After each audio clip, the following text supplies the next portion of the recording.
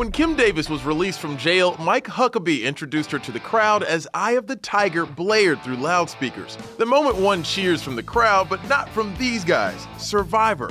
The band wrote "Eye of the Tiger" for 1982's Rocky III, starring Sylvester Stallone. Survivor's members hit back at Huckabee for using the song without their permission.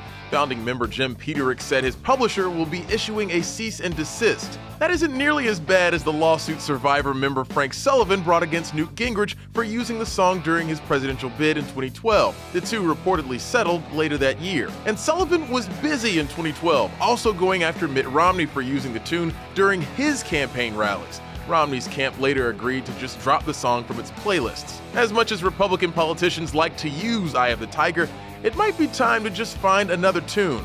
How about something from Springsteen? I get to speak after President Clinton. That's like I'm going on after Elvis here. For Newsy, I'm Christian Bryant.